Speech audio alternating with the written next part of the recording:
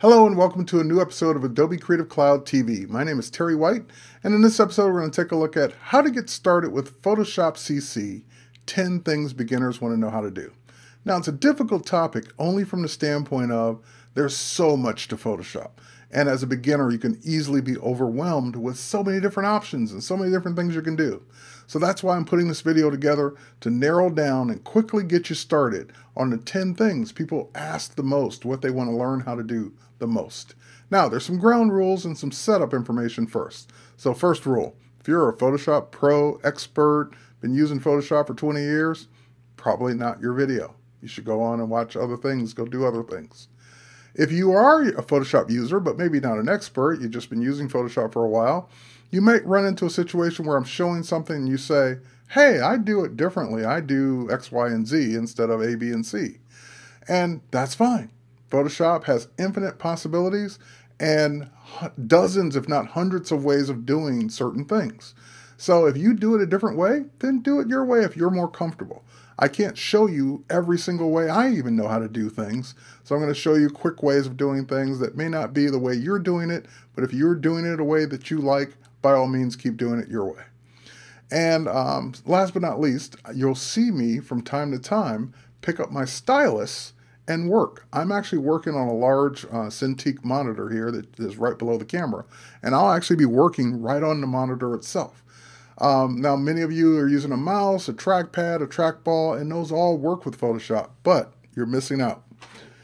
Even if you don't have a Cintiq, I highly recommend you go grab a Wacom tablet. Now, graphics tablets plug in via your USB port, Mac, Windows, whatever it is, and you can actually write on the tablet and it will show what you're doing in Photoshop. The difference is your mouse is either up or down. It's on or off. This has pressure sensitivity. Thousands of levels of pressure. So the harder I press down, the bigger a brush I get, or the more of the effect I'll get. The less I press down, the less I'll get. So I can make more minute, finite adjustments with this tool as opposed to using a mouse. So Wacom has tablets that start at, I don't know, 60, 70 bucks, and their cheapest tablet is better than your most expensive mouse. So I highly recommend you go out and get a Wacom tablet. I don't care which one you get. Just get one as opposed to using a mouse. It'll make your Photoshop work so much better. So with that, now that we set the ground rules, we kind of saw the hardware that I'm going to be working with. I'm on a Mac. If you're on a PC, that's fine. I'll give both keyboard shortcuts where they apply. Let's go ahead and jump right in. The first thing is that as a CC member, you probably use the Creative Cloud app to download and install Photoshop. And that's great. Just make sure you're on the latest version, that's up to date, and will be the version I'm working on currently. And the next thing you want to do is, optionally, Bridge is an install now. You can go ahead and install Bridge separately, whereas it used to install automatically with Photoshop. Now, Bridge is not absolutely necessary for Photoshop use, but whether you're a Bridge user or a Lightroom user, it helps to have another tool to be able to preview your images and see your images larger before you actually open them up in Photoshop. So since most of you are beginners, we'll start with Bridge. If you are a photographer, chances are you're working with Lightroom. That's great too. As a matter of fact, it's what I use most of the time. You can use them both. You can have them both side by side installed. You can use either one for whichever task is better. Now, if you don't have Bridge installed, then you can scroll down to the bottom of the list. It will be listed as one of your new apps to be able to find. Just if this were Bridge, you'd click the install button and it would download and install it right on your computer. All right, so now that we got that out of the way, let's go ahead and take a look at this folder. Now, this folder is the folder of images I'm going to be working on. And again, just like anything else, there are dozens of ways to get your images in your computer. You can plug in a memory card and copy them over to a folder that way. You can plug in your camera and download them that way. Bridge even has a photo downloader in it. You can scan them. You can grab them from the web. Some of my images are stock photography, so I grab them from istockphoto.com. So lots of ways of getting your images into your computer. And whatever way works best for you, most likely if it's a JPEG or a Photoshop file or TIFF, Photoshop can open it directly. So with that, I'm going to take this whole folder and drag it right on top of the Bridge icon because I want to look at the images first. So Bridge gives me this nice little preview. I can click on an image, hit the space bar, it goes full screen. I can toggle over to the next image using the arrow keys. I can hit escape to get back. I can make my thumbnails smaller. make my thumbnails bigger. This is why I like Bridge or Lightroom to kind of see what I'm going to work on first. Now that we got that out of the way, let's go ahead and open up our first image, which is image number 1 in this case. It will launch Photoshop. It will, once Photoshop is up, it will open Photoshop, or open the image in Photoshop. And now at this point, I can use my magnifying tool to either click to zoom in, hold down my Option key to zoom out, or Alt key on Windows, or drag and dynamically zoom. That's a little close. Let's go ahead and zoom out a little bit. All right, so now we have this, this little girl here who has some pimples and blemishes. And the thing about, the number one thing that people want to know how to do is touch up a photo or make a photo look better. And when we look at a person's face, when someone's standing in front of you, you're not staring at them. You're not saying, okay, I see a pimple there, I see a mark there. You're just casually glancing at them. And that's the thing. We don't notice a lot of things on people because we're not staring at them. But when it's a photo, you're looking at that person in HD, full resolution, and you get to see every little thing because they're not moving and you get to stare. Well, we want to be fair to this person and take away the things that we probably wouldn't see, the things that are temporary, the things that we probably wouldn't notice if the person was standing in front of us. And the best tool for that I'm going to start with is the Spot Healing tool. Spot Healing Brush Tool. So I grabbed the Spot Healing Brush Tool. It looks like a Band-Aid. And you'll notice that it comes in on Photoshop in the shape of a circle. Now, because I have a tablet, I'm going to use the little wheel here and just dial the size of the brush up and down. One of the advantages. However, if you didn't have a tablet, you could use the bracket keys on your keyboard. The ones next to the letter P on a US keyboard will make the brush bigger or smaller. You don't have bracket keys for whatever reason, just go to the brush option here and you can drag the little slider left and right to make your brushes bigger or smaller. All right, so now we're just going to go ahead and paint that blemish away, and that's the beauty of this tool, is that it uses the surrounding pixels to kind of blend in the area that you're clicking on if you're using a mouse, or painting if you're using a stylus, to kind of get rid of these things that are on her face that, again, if she was standing there, we wouldn't be staring at or paying so much attention to. And because she was frozen in time, we've got all these things to kind of take care of. And just in a few clicks, a few little paint dabs there, here and there, and we're just dabbing the brush. And again, I have pressure sensitivity from the stylus, so I can do a little bit or a lot by how hard I press down. We can kind of clean this up pretty quickly and pretty easily in Photoshop CC. All right, once we're there, we kind of finished number 1. That's it. How to remove blemishes. The Spot Healing tool is my tool of choice. There are other tools to do it with. But while we're at it, we'll just divert for a second. Go to our filter menu. This is not one of the 10 things, but it's kind of fun. We'll grab Liquify and we'll just, we took some of our blemishes away. We'll make her smile a little bit. There we go. Just by turning up that frown, making it a smile. That's just playing around in Photoshop CC. All right, that wasn't part of the 10 things, but it was fun. Next, let's close this image. I'm not going to save any of these because I'll use them again to show other people. And now I want to get back to Bridge. I want to get back to the second image to work on. Well, I could switch back over to Bridge because it's an application running in the background, or I can use this panel down in the lower left-hand corner, Mini Bridge.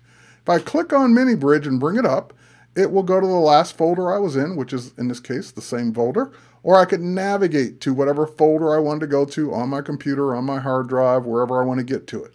Now that I'm in that folder, I can actually just double-click to get to my next image without having to go back and forth between Bridge.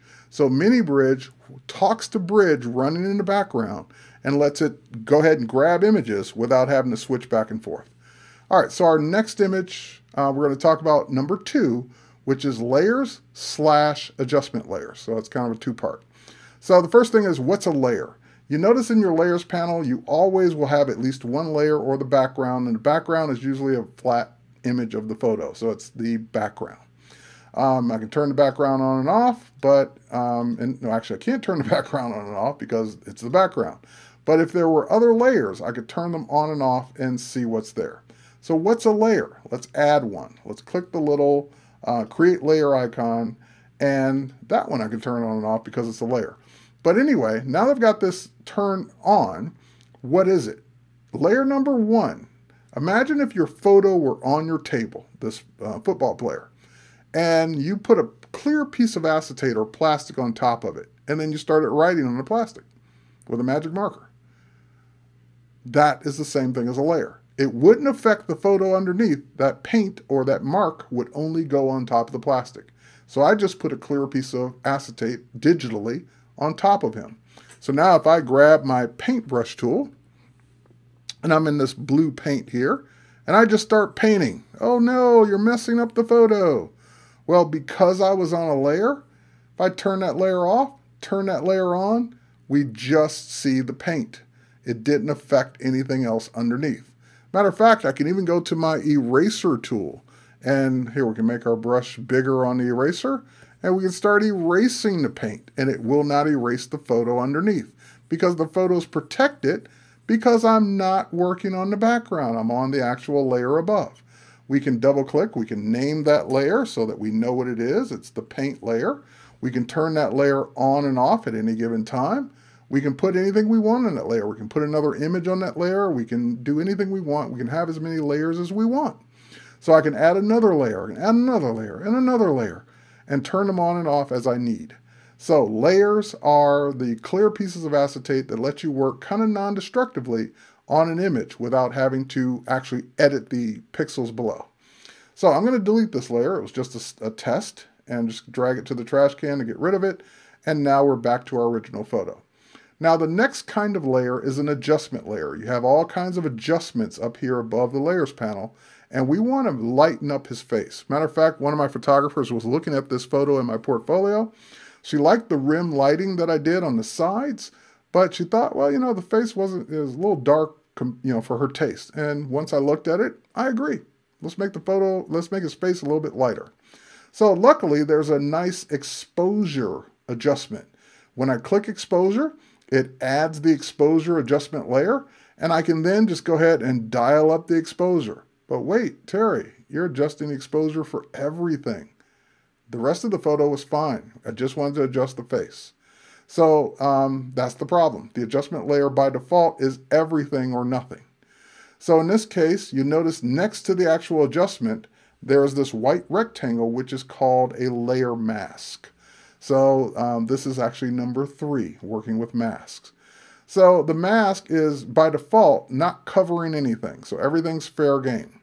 If I wanted to mask out that adjustment on part of the photo, I could grab my paintbrush, paint in the opposite color, which is black in this case, and I can say, no, don't lighten this stuff down here. And it looks like it's painting black, but it's actually painting just the mask. That's how dark it used to be. And I could keep doing this, but that would take a while to get it all back to the way it used to be. So let's undo that. Let's get rid of that. And instead, let's go in and flip the mask over. Let's invert it. So go up to our image menu, adjustments, invert. So in other words, use the mask to hide all the exposure. So now it's like it's back to the way it was. Nothing is brightened anymore.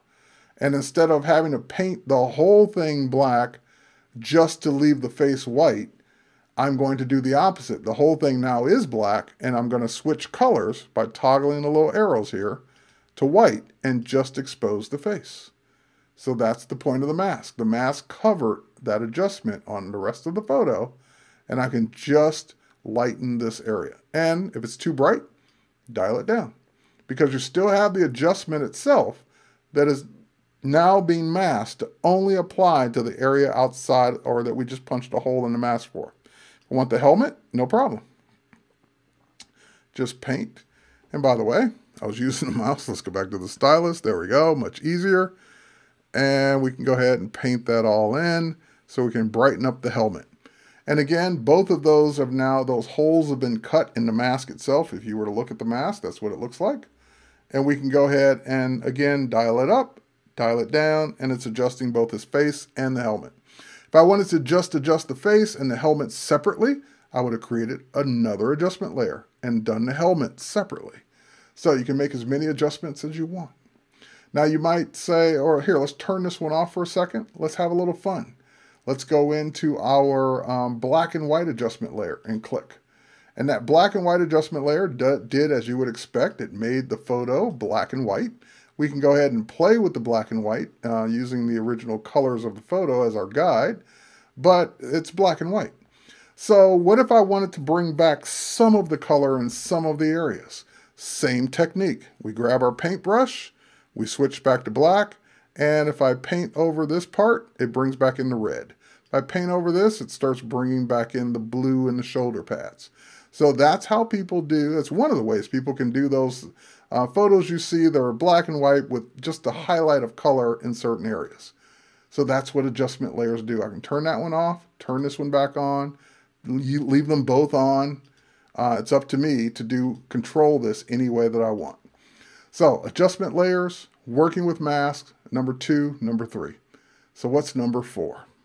Let's close this image and switch back to mini bridge, and let's grab this one. Number 4, believe it or not, the thing that people want to know how to do the most is crop a photo. Now we have a new cropping tool, that's been advanced over the last couple of versions of Photoshop. When I grab the crop tool, first thing you'll notice if you haven't used Photoshop before or haven't used it in a while, you get these nice handles around the image. So the sky really isn't very interesting. I can go ahead and just pull this down. Now it's remembering the original ratio of the photo. So let me undo that for a moment and let's switch it to just ratio and let's clear it out. So now what this allows me to do is adjust the crop any way that I want. So ratio versus original ratio allows me to choose which way that I want to crop this. So I just want to crop out the sky, kind of keeping everything else. So now the other thing you'll notice is that there's a choice for delete cropped pixels. If that is checked, that's saying throw away that sky, throw away the rest that you got rid of. If it's unchecked, that means that when I click OK, the sky goes away, but the pixels are still in the image. If I ever go back to the crop tool, I can always uncrop and bring the sky back. So that's why I usually work with that unchecked, in case I decide to change my mind. Now in this world or this age of Instagram and posting photos online, some photos need to be square, like your profile picture on Facebook. It tends to like it to be square, or Instagram photos are square. So you can do these crops, or you could do a ratio that is 1:1, or 8:10, or 5:7, or 4:6, so forth and so on. So if I say 1:1 square, it will square up this photo. Now, of course, it's cropping out part of the car, no problem. Pick it up, move it over. So I can crop just the part that I want, and now it's a perfect square. So if I post this to Instagram, I'm not going to lose any part of the photo. So just a side note that you can do the original ratio, any ratio you want, or, and we want to clear it so it's not square, or whatever other ratio you need. All right, so we got it cropped. That was number 4. The next one is number 5, fixing this particular photo's exposure and color cast problems. Now, there are all kinds of ways to do this in Photoshop. In the past, we would have used levels and curves and all kinds of ways. But in today's modern Photoshop world, I tend to like to use Camera Raw whenever I can. Luckily, for Photoshop CC users, Camera Raw is now a filter. So it can be used the way it always was, but now it can be added to the image, any layer, any format, as a filter. So for example, we've got this layer here, and I want to make it non-destructive so that whatever I do in Camera Raw or the filter menu, I can always come back and make changes. Otherwise, if you apply a filter just as is, you're actually affecting the pixels. So to make it non-destructive, I'm going to say convert for smart filters first. It's just a one-time thing. Now the layer will have this little square icon on it, denoting that it's a smart object.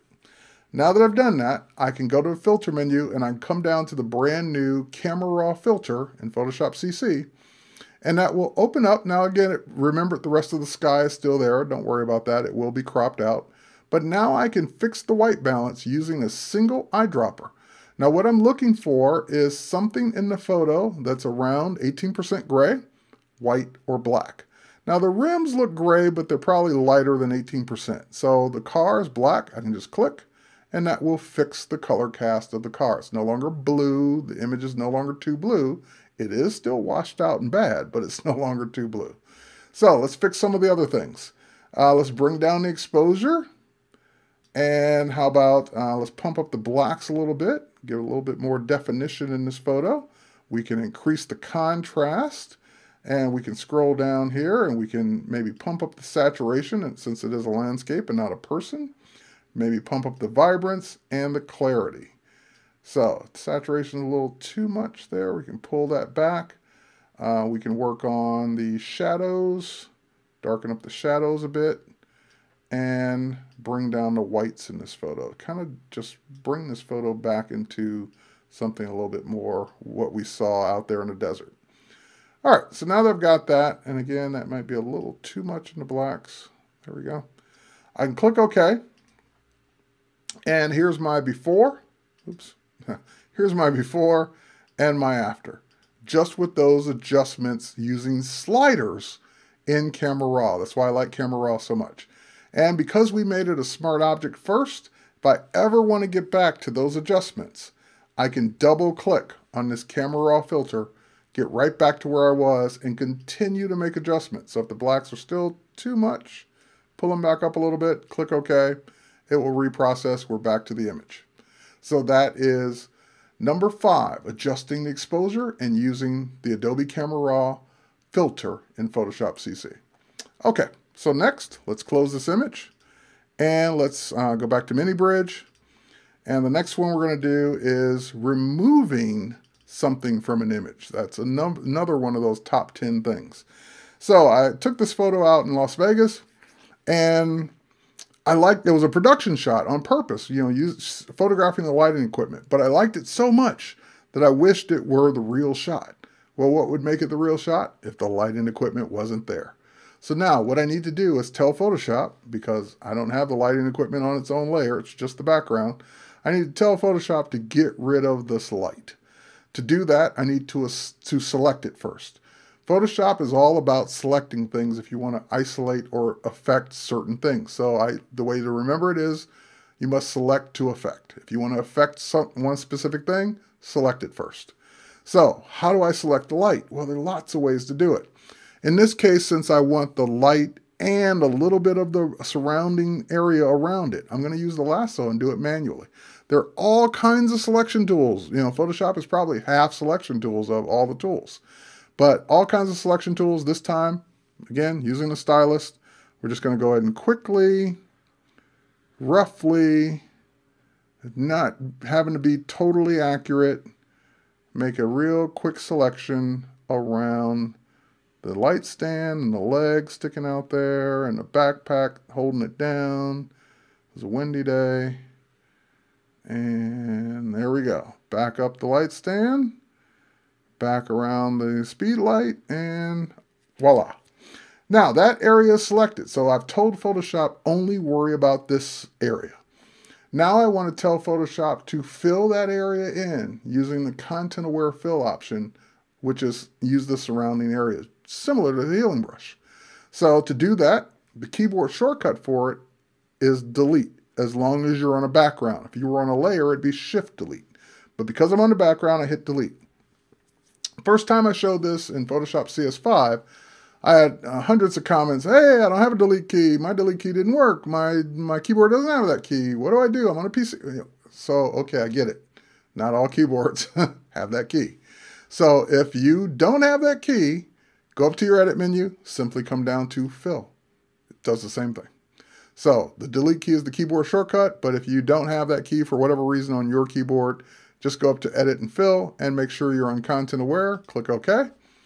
And what Photoshop will now do is analyze that selection using the pixels around that selection. It will then go ahead and fill in that selection with it, like so.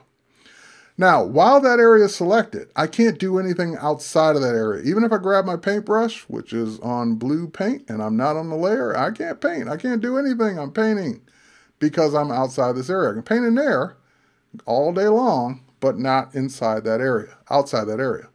So how do I tell Photoshop I'm done with this area? You deselect. So go to your select menu, choose deselect. I do it from the keyboard most often, Command D on Mac, Control D on Windows. That will deselect and show you what you have left, which in this case is a nice photo without the light. So that is how to remove an object from a photo, number 6. Number 7, let's close this. Go to the images here. Let's open up our next one. And what we're going to do here is zoom this one up a little bit. And just to show you the content aware fill option works on all kinds of things, I'm going to do it again, this time on a person instead of a light. And this time I'm going to use a different selection method. Last time I used the lasso, this time I'm going to use the one right below it, which is quick select. Now, if you're on the magic wand, you'll notice that two or more tools can occupy the same spot. So quick select, if it has a little arrow down in the lower right hand corner, that means there are more tools underneath. So quick select is the one that looks like a brush with a selection. And the reason for quick select is that it is quick. Not necessarily accurate, just quick. And now that we have this selection made, want to make sure we get the hair. There we go.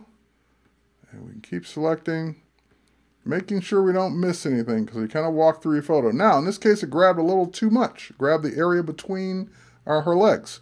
So we're going to go hold down the Option key on Mac or Alt key on Windows to deselect. So we can do the same thing under the arms if we didn't need the stuff under the arms. Now, it won't really matter in this case, but I just wanted to point out that that's how you would deselect if quick select grabbed too much. Okay, so now we got it nice and selected. Just like with the light stand, I want to grab more than what we have selected. So I'm going to go ahead and tell it to expand our selection. Select, modify, expand. Now, how much? I don't know. It's your guess. I don't know how much it needs until I see it, and I can't tell by typing in a number because the number is based on the resolution of the photo. So I could type in 8 on one photo, it would be perfect, and on the next photo it might not be enough. So I'm going to start with 10. So let's go ahead and click OK. And that increased it by 10 pixels based on this resolution. That should just about do it. That's the amount of space I want around this. Now, again, we'll hit delete, bring up content aware fill, or just go edit fill. Click OK, and that will remove the photo. So that's a deselect, not bad. Now let's go ahead and zoom out a little bit, and I'm going to undo it. I'm going to undo it twice or 3 times. Let's do undo by step backwards, undo again by step backward one more time, and so twice.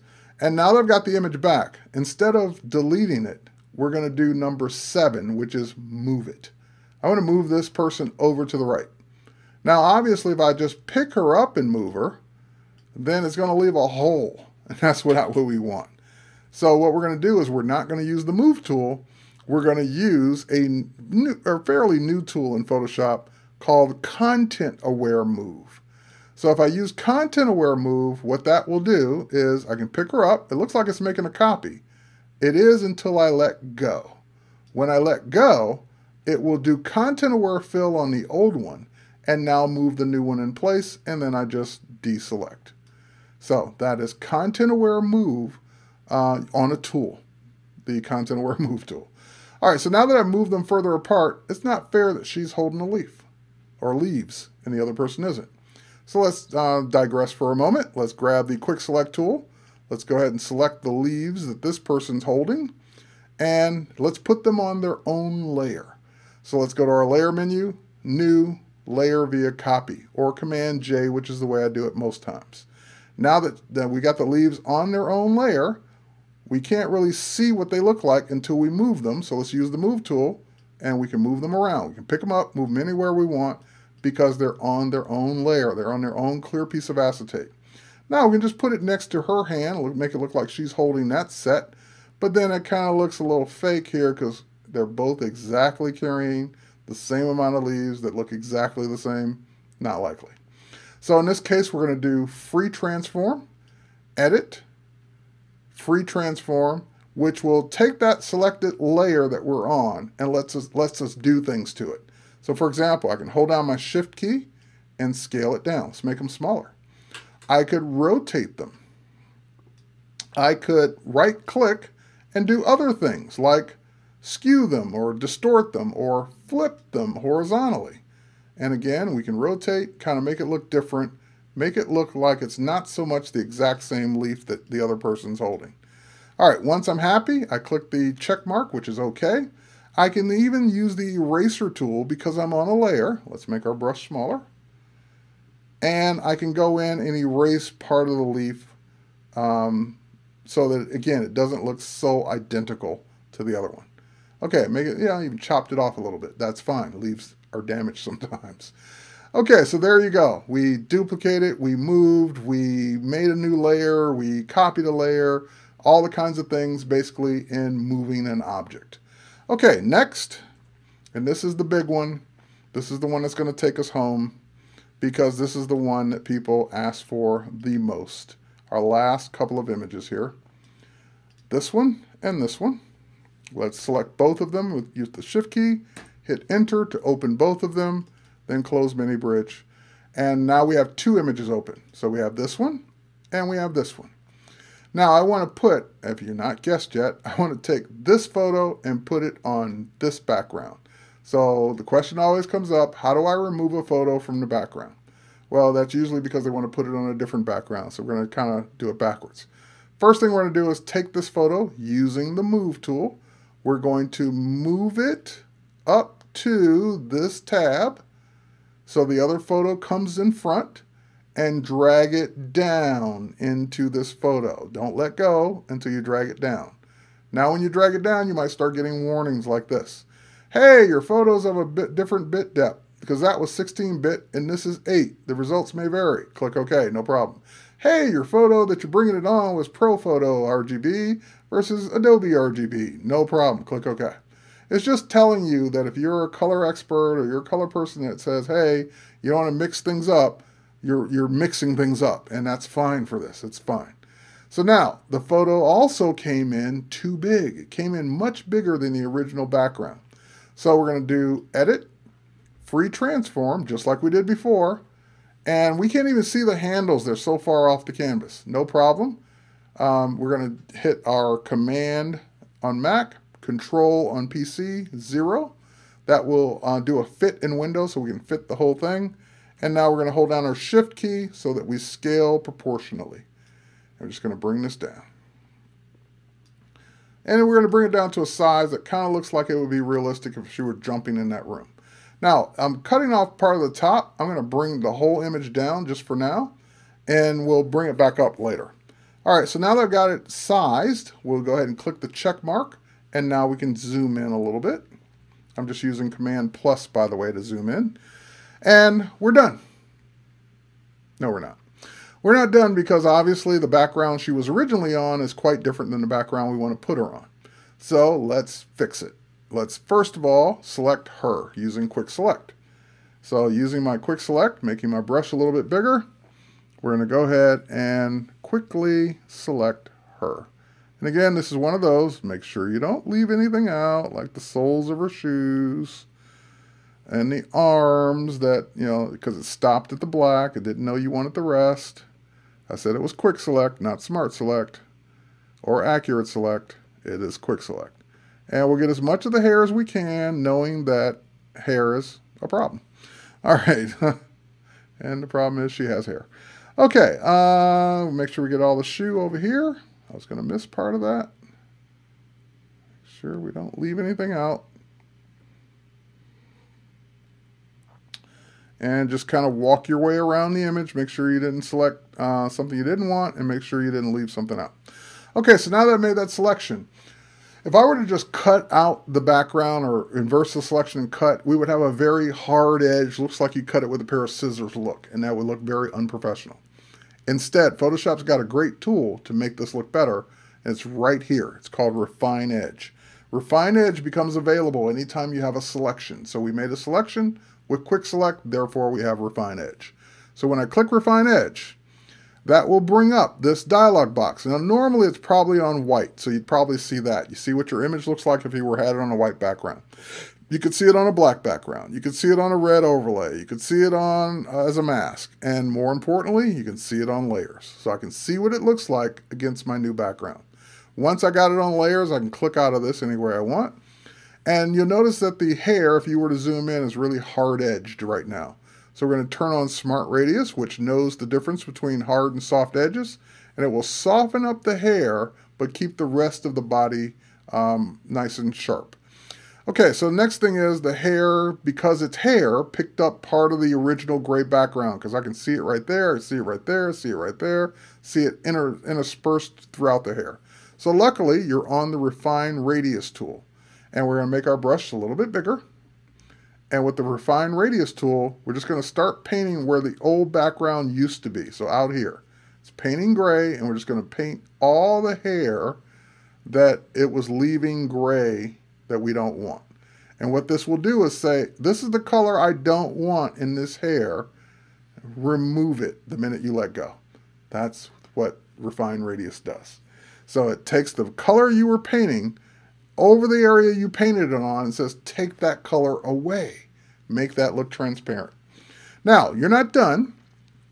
We're going to decontaminate the colors, which says basically, take some of that white or gray reflection off the subject, off the hair. Next one we're going to do is do a shift edge. We can kind of tighten up this a little bit more to make that hair look even more naturally against that other background. And I know what you're thinking. This is cheating. This is, you used a white background, use a gray background. Oh my God, that's so easy. So does this work on other colors? If the color had been gray, purple, yellow, green, plaid, whatever. Yes, as long as the subject you're removing is not the exact same color as the background you're removing them from. So if she were wearing this black jumpsuit on a black background, no, it wouldn't work so good. Because it's a computer. It can't figure out what's a person and what's not a person. Your eye can, but it can't. So when you say it's not fair, you're cheating, it's too easy, yeah, I shot it that way on purpose, so it would be easy. If you don't have that luxury, just make sure the subject's not in the same color background as what they're wearing or what they look like. So, yes, it's easy. No, it doesn't have to be a perfectly white or gray or blue or whatever background. Yes, it works easier if it's a perfect background, but even if it didn't, as long as it's not the same color as the subject, you should be fine. Okay, last but not least, we're going to say instead of a new layer and mask, we're just going to say new layer and click OK.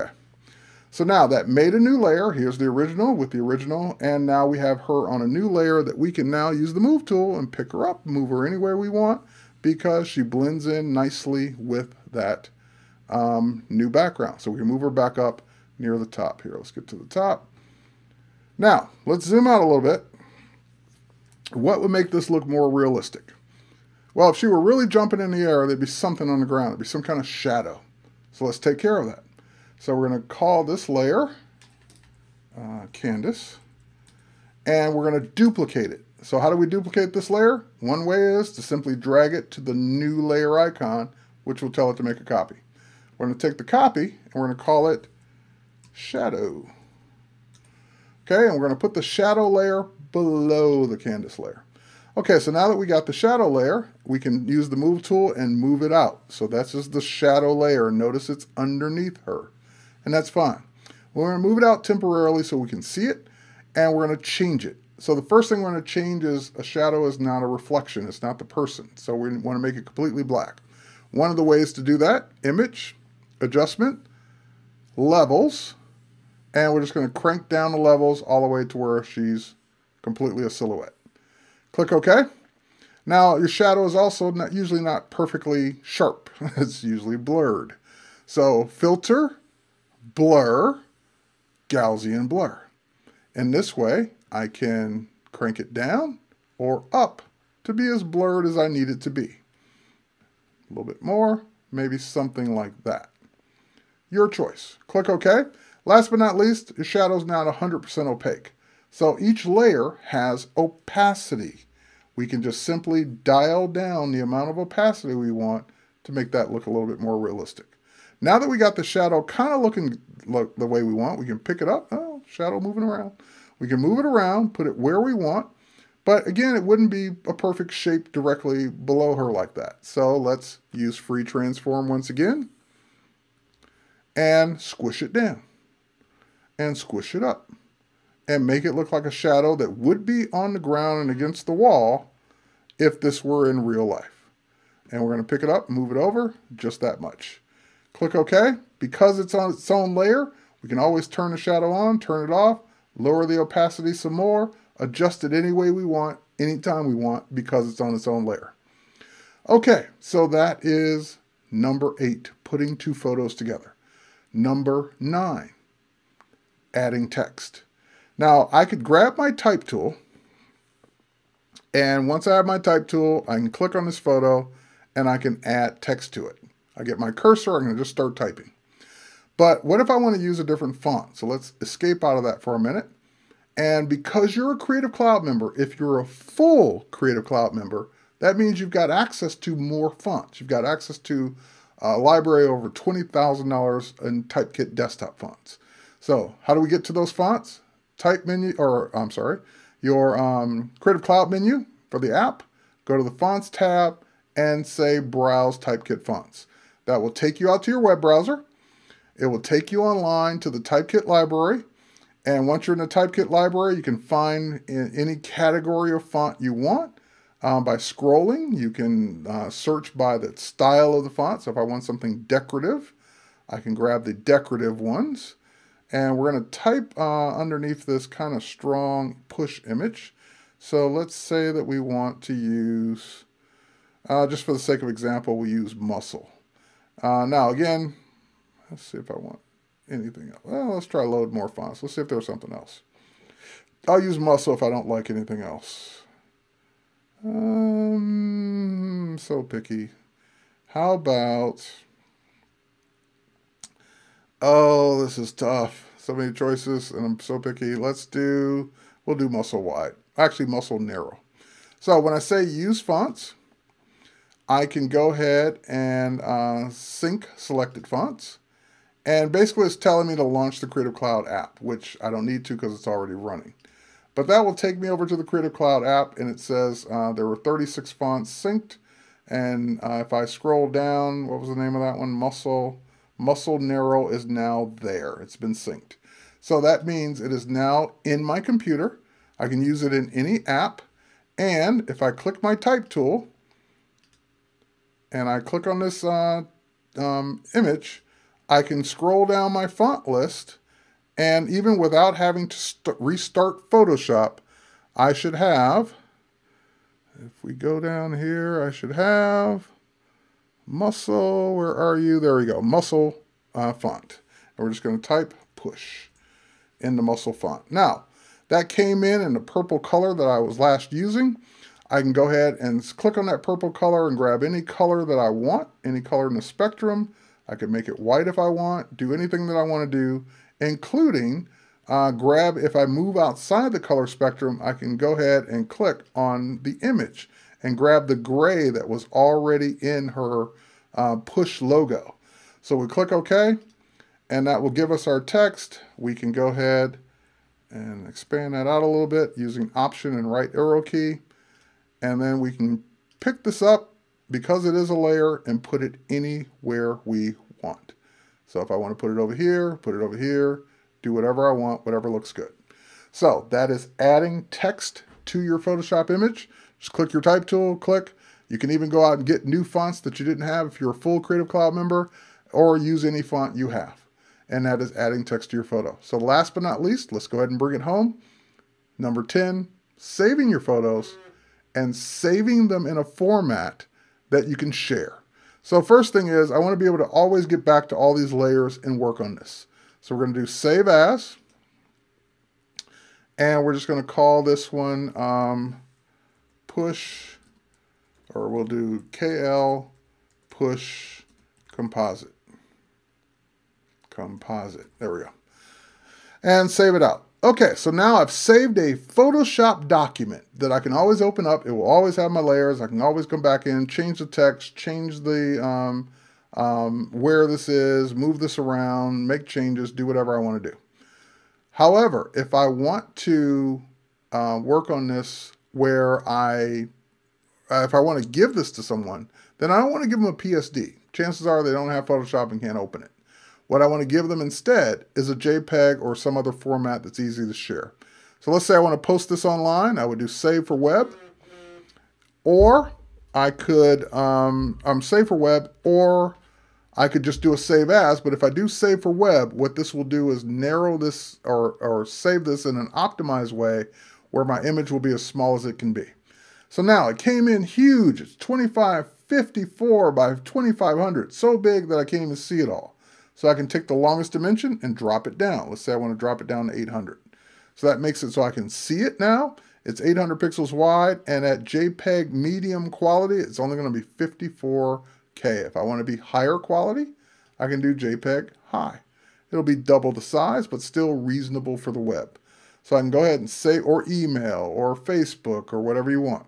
So now I'll go ahead and save this, and we'll go ahead and save it to the desktop. And that's it. We've learned 10 things for beginners. We learned more than 10 things, but 10 main categories that beginners want to know about how to get started with Photoshop CC. My name is Terry White. Thanks again for watching. Catch you next time.